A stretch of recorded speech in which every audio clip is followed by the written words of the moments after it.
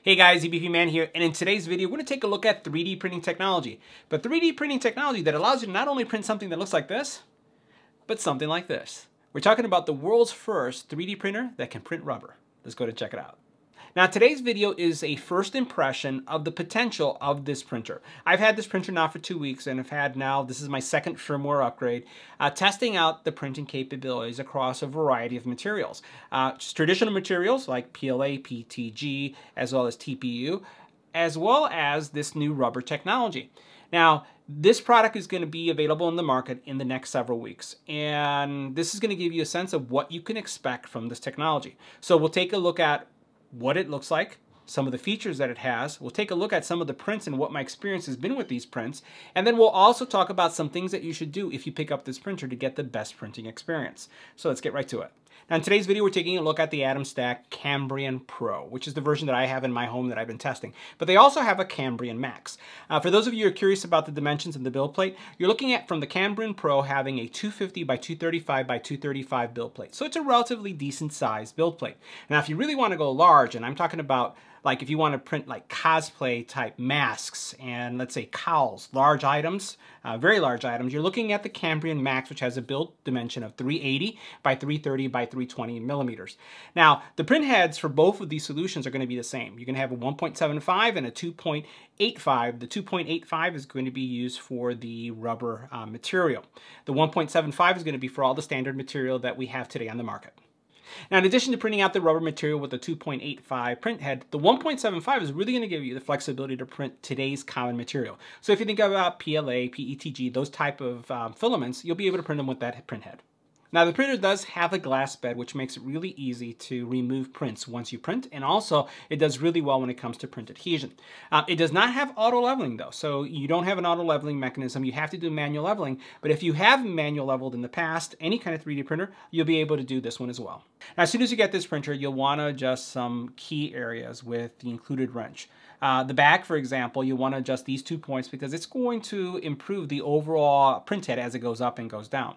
The other thing that you might experience is that the print bed itself may be a little bit wobbly during shipping. And if you do have some wobble, you'll want to make sure that you adjust the 2 points that I'm illustrating here with an included wrench. You just tighten them up enough so that it doesn't wobble. Do not over tighten them because then it will impede the bed from moving forward and back. Just enough so that it doesn't wobble anymore. Now, one of the things that really stood out about this printer to me was the overall construction. So it's an all-metal construction, very, very sturdy. And as you can see in the back here, it has a nice braided cable going from the print bed all the way down to the main base, which is something that you want to see in a lot of printers, but I frankly have not. So it does not kink. You don't have to have any worries about it bending and maybe even fraying or breaking off. I really like the construction and also the easy access to the power area here in the back. Now, the other thing about this printer is that this thing is super quiet. I literally have it printing during my tests in my kitchen. And you can see, this thing is super quiet. We're talking about, my wife and I can have a conversation, the thing is printing, and it makes no real noise that disrupts our conversation.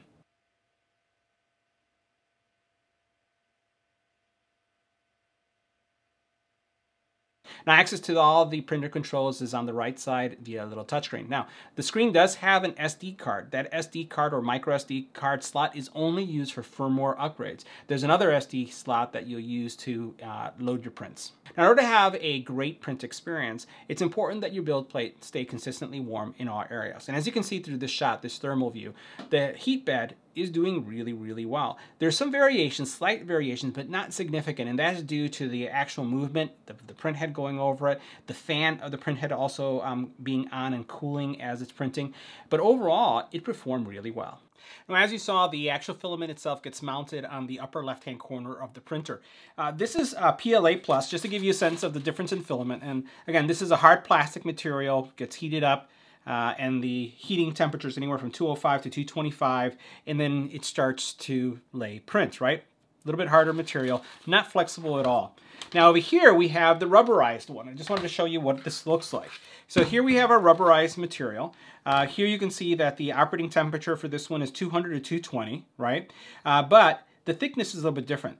The PLA was 1.75. This is 2.85. And notice this is pretty thick. See, notice the material right here, what this looks like. And while it's still in the real form, it does have some flexibility, right? So you can see how flexible this is. Now, a little bit thicker, obviously, because of the dimensions.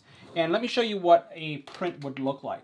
Now, I'm going to show you kind of like the overall journey that I went through, because again, I've been testing this out, and this is, again, my first experience with it. So this was the first cube I printed out of it, and this is a calibration cube. It didn't look well at all, right? So you can see this, it looks like Swiss cheese. I was like, this does not look good. But then, after some calibration, this is what I was able to get. So let's look at the Y side. So we can look at the difference right here. This is the difference between one and the other. Big, big, big difference, just with some slight calibration. I'm using Cura 4.8. And I don't really have any real profile. So you know how when you go into Cura and you're able to choose your printer type and you're able to choose the actual profile, the type of printer? That doesn't exist yet for this printer. So I'm actually tweaking the settings. By the time you get the printer, I'm sure there's going to be a profile that you'll be able to choose and you'll be set to go. But you can see first try, and then this is what it looks like now. This is, again, really, really flexible, right? So this is rubberized. You can see the flexibility that you have. The next thing I printed was the tire, right? So here's my tire, and tire again, flexible. So I don't know what I would print if I would print out a tire like this, but you can print a tire. I actually want to do some cosplay masks. I can think about, some of the masks that I have right now are very, they're FDM based, so they're hard. And something like this, imagine like an Incredibles mask going on and having this rubberized material and how flexible that's going to be on your face. It's just going to be awesome for hopefully this next Halloween. So again, flexible tires.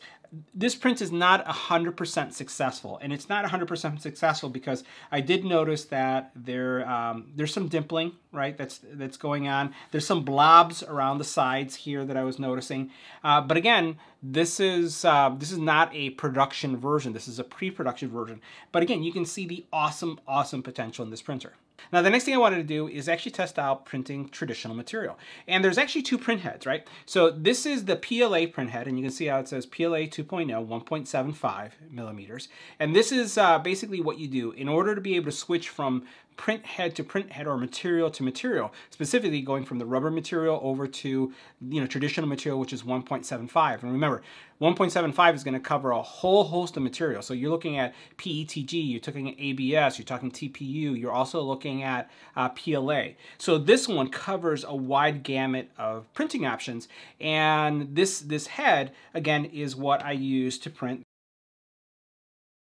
this bust that you see here. And look at all the overall quality. The bust came out really, really nice. And I'll tell you that my experience was just like before. I did have some busts that failed. I had some really cheesy looking prints. But after a firmware upgrade and also some additional tweaking, this is the overall quality. So look at this, again, a calibration cube. Look how clean that is. And I would still say that it has some way to go, right? So this isn't in any way, I would say, final. But again, what we're seeing here is the overall potential of this printer as it's being improved and getting ready for all of you that are going to participate in the Kickstarter. So far, I think the progress is great. Now, one tip I wanted to give you about switching print heads on this printer is that the print head is switched by just releasing 3 screws that are in the back of the printer, and the print head comes out. But you also have to plug in the ribbon here on the side. Now, what I found very easy is to connect the ribbon prior to mounting the print head on the printer. So what I do is when I remove the print head, what I then do is I put the ribbon in, and then after I connect the ribbon and it's secure so I don't bend it, I then connect it to the actual printer itself. So if you do start switching print heads, make sure that you first, in my opinion, and you can try this, connect it first here so that you have more flexibility, then mount it on the printer itself. So guys, that wraps up our first impression review of the Atomstack Cambrian Printer Pro. A printer that can print something like this, rubber, or something like this, PLA. See you in the next one.